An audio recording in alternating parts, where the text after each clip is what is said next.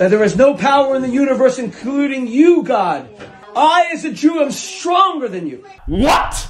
I am raising money to help new Muslims pray for free. From a guided prayer mat to a personal tutor to help them at the start of their journey. Donate and get the reward for every single prayer they do thereafter. Assalamu alaikum guys, and welcome to another episode of Smile to Jannah. The Israel-Palestine issue is really bringing to light that which was hidden, that which was concealed, that which somewhat blended in, and it's now bringing these people and these things out for the whole world to see. That's one of the things that we're seeing emerging from this. I don't know how to describe him, you know what I mean? He goes by the name of Rabbi Shmuley, and he's been labeled the most famous rabbi in America. So surely this guy has some standards. Surely this guy has some shame.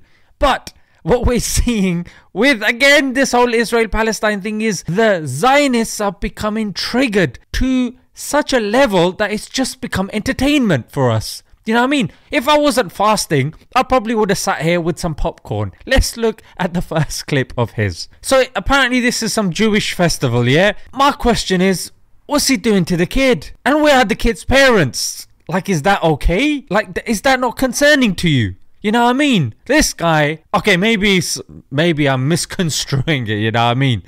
Have a look at this other clip where he's accusing certain individuals of doing abhorrent crimes. Where is he touching the girl? Just Glory, hallelujah.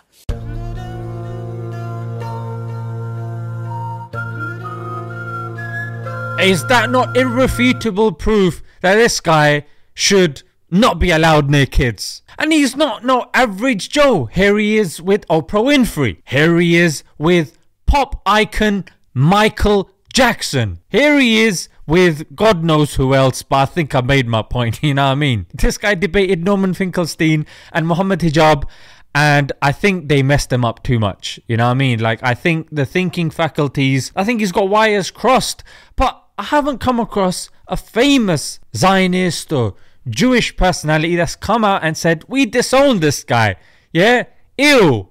That's not what we represent. Why on earth is this the most famous rabbi? And why have you guys not refuted that crap out of him? If a very famous imam, the most famous imam in the UK did something, rest assured me, there would be refutation videos going left, right and centre. And here is another one. Just look at this guy. So he was having a tussle with Candace Owens. He wanted to get her fired because she was against Israel and promoting Christ, being a Christian. So look at what this guy does. This is not a Christian child, this is a Jewish child. But if it would be, I got my Christian blood.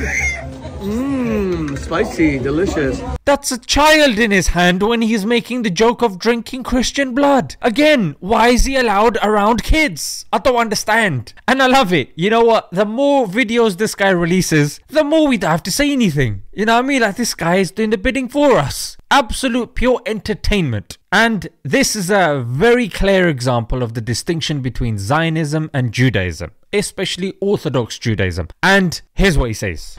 That there is no power in the universe, including you, God, creator of heaven and earth, he who fills the infinite expanse of space.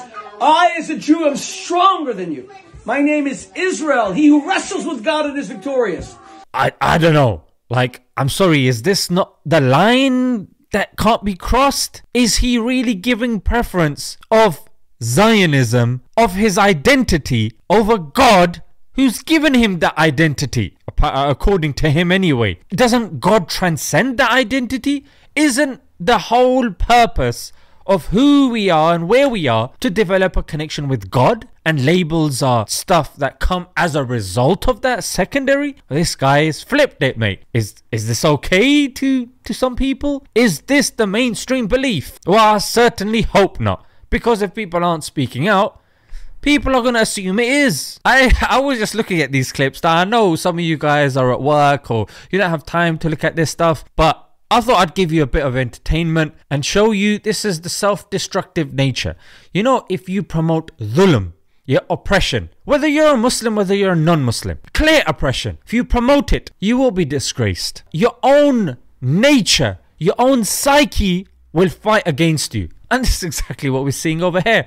The guy's body is viscerally reacting to the nonsense that he is trying to feed the other people. His own body doesn't agree with it, frankly. And any reasonable-minded person, emotionally intelligent person knows Israel has no leg to stand on. Yeah, especially with what's going on, what has been going on. So there you go, guys. You know what I mean? Let's leave it there. Until next time. Assalamu alaikum.